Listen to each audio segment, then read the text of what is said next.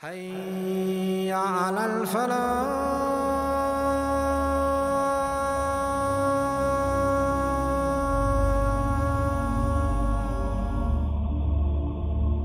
Allah subhanahu wa ta'ala mentions the story of the people of the cave, a group of young men. That these young men, they lived in a time when the people, the vast majority of them, were worshipping other than Allah subhanahu wa ta'ala. They were upon shirk and disbelief, and they had idols that they would worship, and they would prostrate to them, and they would sacrifice to them, and they would make dua to these idols besides Allah subhanahu wa ta'ala. So Allah Azza wa Jal mentioned there were a group of young men who resorted to Allah subhanahu wa ta'ala. And that group of young men, as majority of scholars say, they came between the period of Isa and Muhammad sallallahu alayhi wasallam. And during the time in which the religion of Isa alayhi salam was preached in a secret manner. And there were young men during the time of an oppressive tyrant leader, as the scholars say, by the name of Daqnayos. And Daqnayos was a Roman governor under the Roman emperor. And it was a town and a city that the scholars say somewhere around Sham. Daqnayos was a tyrant king, and he was very oppressive. And he was a pagan. He used to order and enforce the worship of idols on his people. And anyone that does not follow his orders, he used to persecute them or execute them, or he used to punish them and torture them. 7 in number, as is mentioned in the Quran. These 7 young men didn't know one another. They were individuals from different parts of that city, from different families. They weren't friends, they weren't brothers, they weren't relatives, they weren't colleagues. They were just 7 individual young men. Those young men, even though they lived at a time when the people were upon shirk, they were upon their fitrah. And they understood and they realized that their people, the shirk that they were upon was wrong. And the fact that they were worshipping other than Allah was not what Allah Azza wa Jal wanted from them. And so they came to the realization of Tawheed, that Allah Azza wa Jal alone is deserving of all worship. Until those 7 young men were sitting together. All of those other people are upon shirk. Imagine living in a society where the vast majority of people are not only upon shirk, but the vast majority of them are enemies to those who oppose that way of life. So those 7 young men, they sat under that tree. And one of them spoke and he said that we all know that we're sitting here for one reason. We've all sat here for the same reason. But who from amongst us is brave enough to speak and mention this reason? So after some time, one of them, he built up his courage and he said, I came here because I don't believe in the shirk that my people are upon. I believe that we should worship Allah and Allah alone. And then the other 6 concurred and they agreed.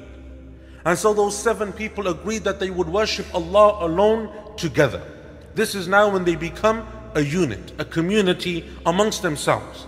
And so they agreed that they would worship Allah, but they would do so on the outskirts of their town, so that the people wouldn't see them. Because if they saw them and they knew what they were up to, they would persecute them for their beliefs.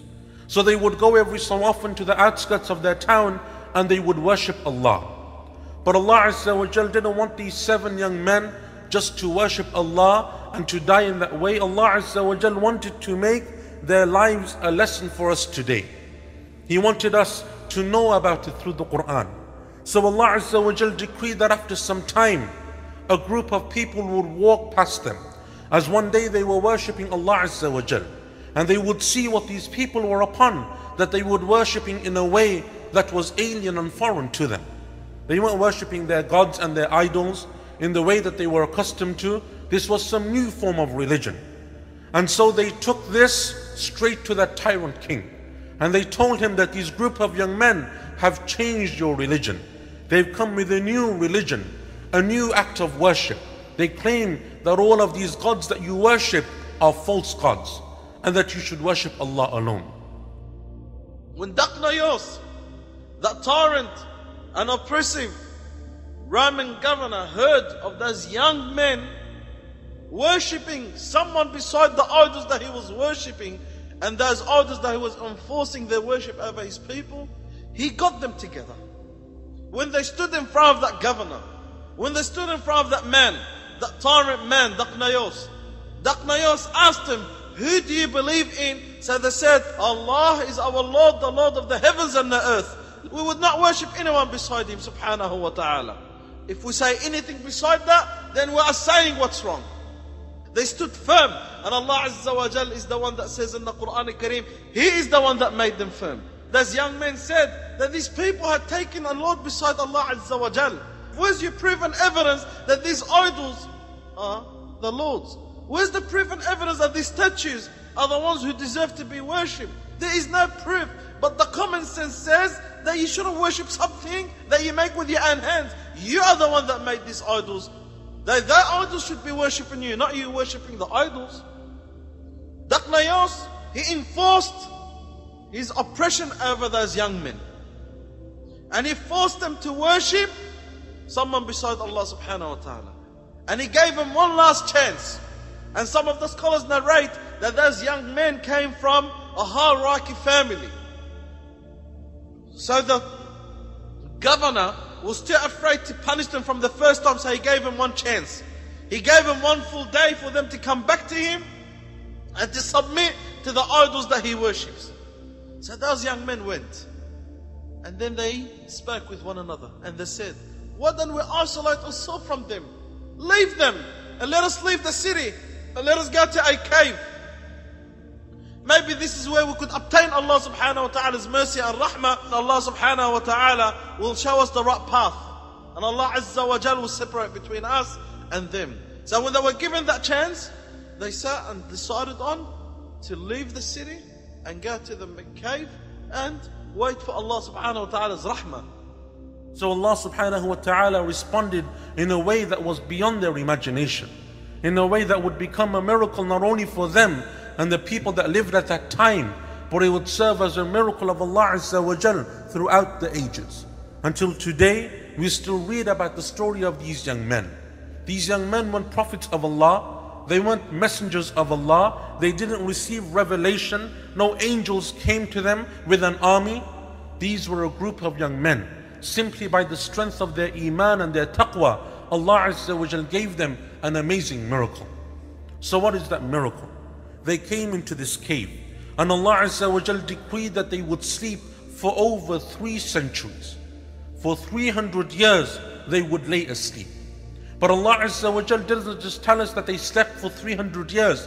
He tells us how the universe came to their aid. How Allah subhanahu wa ta'ala caused the sun and other things from amongst the universe to come to the aid of these young men. Why? Because when Allah Azza wa Jal wants to help His believing slaves, Allah subhanahu wa ta'ala doesn't need to send an army. He doesn't need to do anything. He just simply issues a command, be, and it is. Allah Azza wa Jal says that as those group of young men lay within that cave, and as they fell asleep, thinking that they were only going to rest for a short while, Allah Azza wa Jal decreed that they would sleep for 300 years. But in that time, a lot would change. So Allah Azza wa Jal preserved their bodies, preserved them in such a way that after 3 centuries when they woke up, they felt as if they had only just gone to sleep. So Allah Azza wa Jal used the sun, so that the sunlight would strike their bodies. You will think that they were awake even though they were asleep.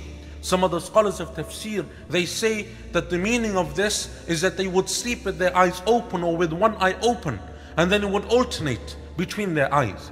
Allah Azza wa Jal also mentions, we cause them in their sleep to turn from right and left. All of these signs that Allah Azza wa Jal gave them, so that He would preserve their sleep.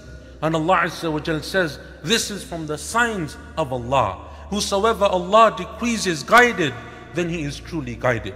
And as for the one that Allah misguides, then you will never find for them a guide nor a helper. So Allah Azza wa Jal preserved their sleep. Not only that, but Allah Azza wa Jal also mentions that along with them, there was a dog that accompanied them. When they wake up, they start to ask, When they wake up, they felt they've slept for a long time. So one of them said, how long did we sleep for? One of them said, it looks like we've slept 1 day or 2 days or some days. One of them said, it looks like, no way, no. It's impossible to sleep for 1 day. It looks like we slept half a day. We came here in the morning. Now the sun is setting. So they start to question. They didn't even know how long they slept for. They slept for 300 years and they didn't even know how long they slept for. Then one of them said, Allah knows how long we slept. Let's not get into the details for how long we slept. Let us say we slept 2 days, 3 days. But the common sense will not say 300 years. When they wake up, they were hungry, they were starving. So they said, let's not just argue and debate over how long we slept for. We're starving, we're hungry. So why don't we send someone from among us who will go in a secret manner, covering himself, go to the city and get some food. They said, send someone to buy us food, but not any food, the pure, clean food.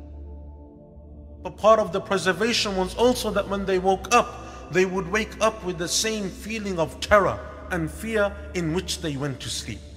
The climate has changed, the geography has changed, the terrain has changed. Those people that they went to sleep, those people have died. Their children have come and died. The next generation has probably come and died. But those people, those 7 young men, when they wake up, they still have that same feeling of terror, that same feeling of fear. Because if those people learn where you are, they will stone you to death, or they will make you apostate from your religion, and then you will never be successful. One of them leaves the group of 7 and he goes back to the town.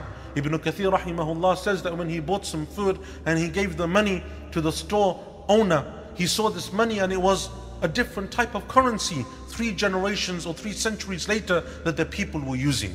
And so he wasn't accustomed to this currency. So he took it to the next person in their market.